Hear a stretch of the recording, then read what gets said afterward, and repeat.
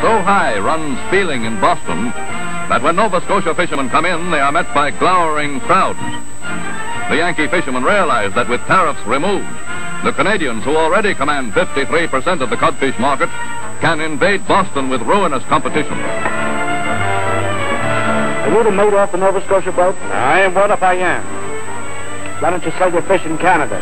We're paying your duty, ain't we? Mighty little. Well, when this new trade agreement goes through, we won't have to pay you anything. How do you like that?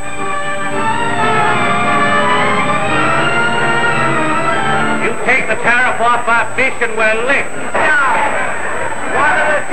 If the government cuts the tariff, over half of the fishing industry will go to Canada. The master of one hard-working trawler far at sea is sufficiently exercised to telephone to the White House. National 1414. Hello. Hello. Hello. I'm sorry, sir. They say the president is in conference. Can you speak with anyone else? Oh, never mind. I'll write the letter. Quickly to Washington to confer with New England legislators headed by Massachusetts Senator Walsh goes the spokesman for New England fishermen. Gentlemen, we could well ask for increased duties, but we're concerned at this time with protecting the livelihood of 25,000 people engaged with the industry, an industry worth at least $100 million annually. Not only is this true for the fishermen themselves, but for the allied industries. That's exactly the point.